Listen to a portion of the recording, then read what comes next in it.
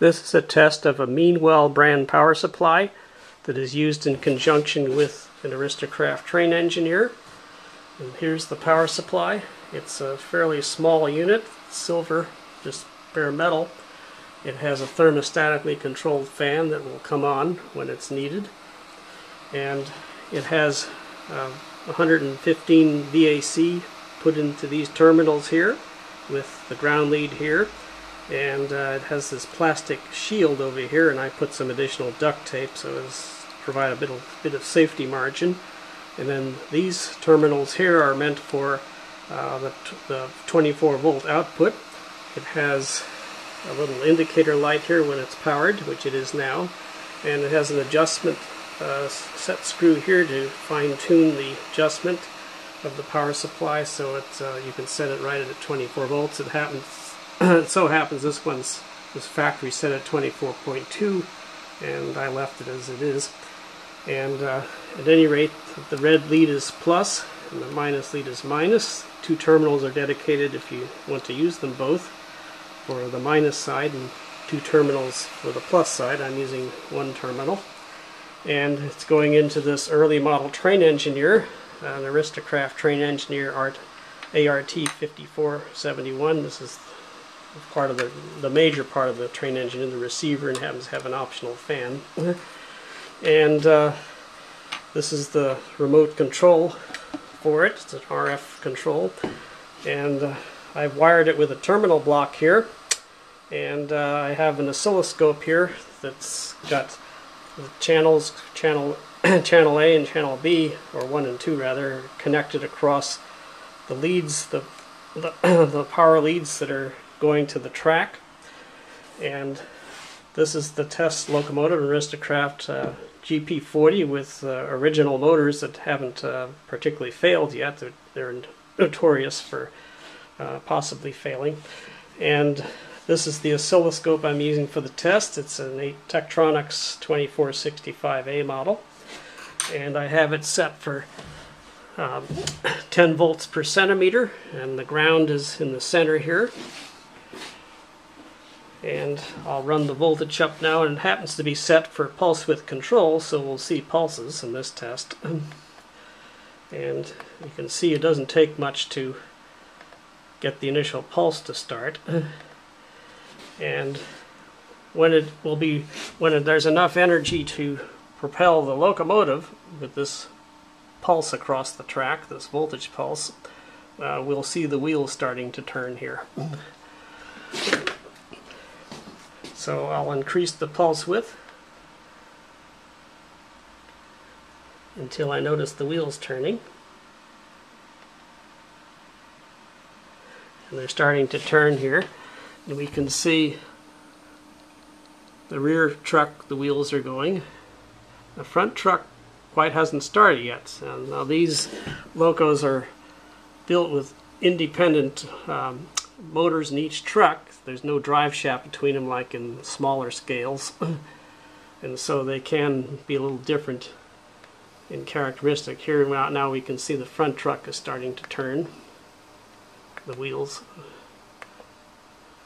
So I'll run it down in voltage until just so there we go. So now both trucks, the wheels are turning, and we can see here on the oscilloscope it's set for 5 microseconds per centimeter.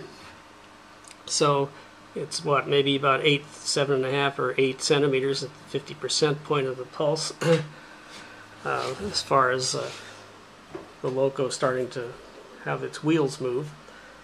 And as I increase the pulse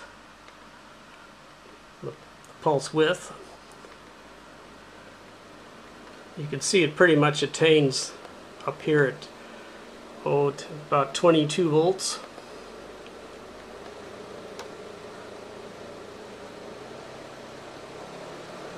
And of course, as the pulse width increases further, the faster the motors will turn and the wheels will go around. We can kind of hear it here.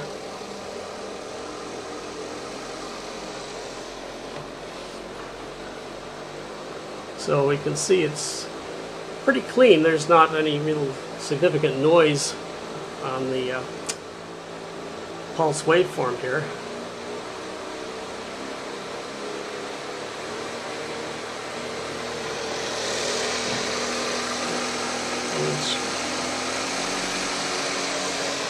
And as I run it up, eventually it will create a flat line here.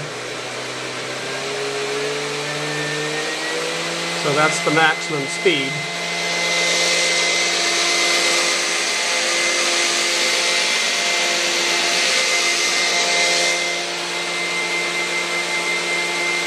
And it's about 22 volts it indicates here.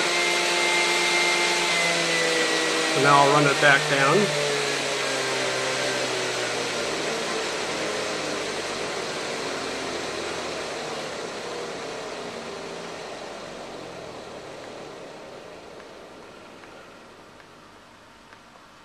And the advantage of pulse width control, in addition to overcoming the mechanical inertia of the motors, is the lights can, and the smoke unit in theory, smoke unit's not powered on this thing, but the switch is not activated, nor is there fluid in it. But you can see the lights will perform without any movement of the motors here. So as I keep running it down, the lights, the regulator in this particular loco is probably about 5 volts, so when I get down low here in voltage, the lights won't work. So at any rate, that's what it looks like. And again, this is with a Meanwell brand power supply. It's a model SP-240-24, and it runs on 115 volts AC, 60 hertz, and cost me about $68 with tax when I bought it here in California.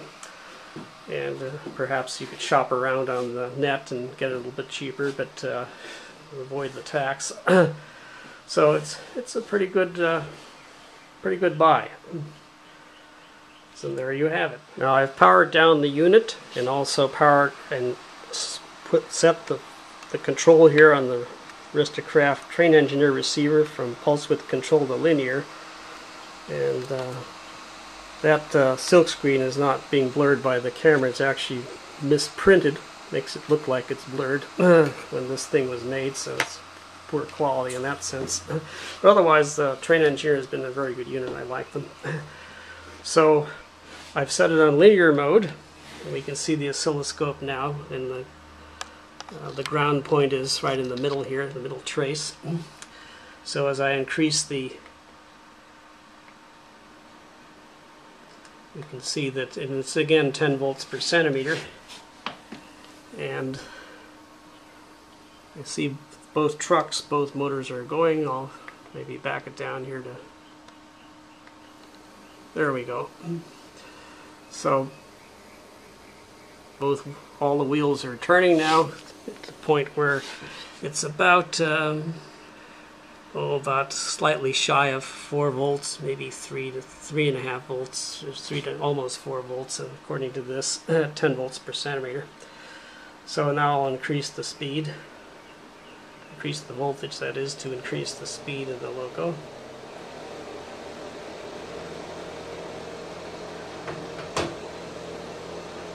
Turn the intensity down here a bit on the scope.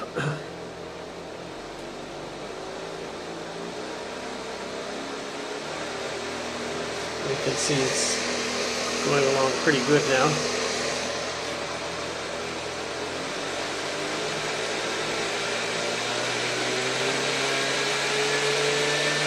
And that's the maximum. And it looks like it's 21 volts in linear there. Now I'll run it back down.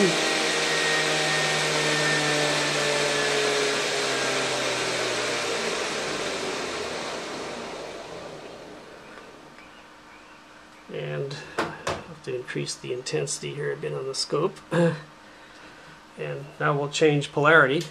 We'll see it go negative.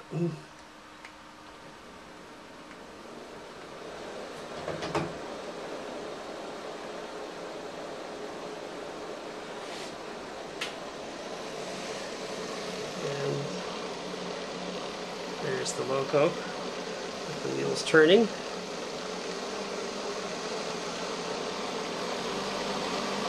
And if the lights start to come on here, I'll run it back down and up and a little bit. There, the lights start to come on about, oh, looks like probably minus 9 volts.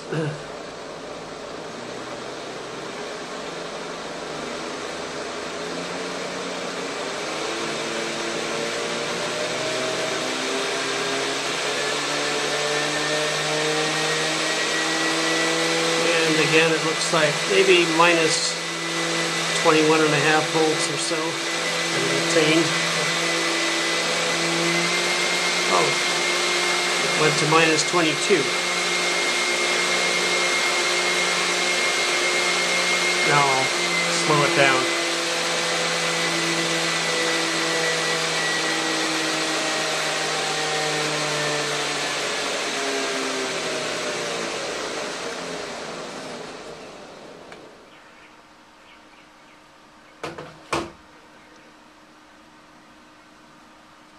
And change polarity back to what it was. And there you have it. It looked like a fairly clean waveform. It was just a flat line level without any noise on it.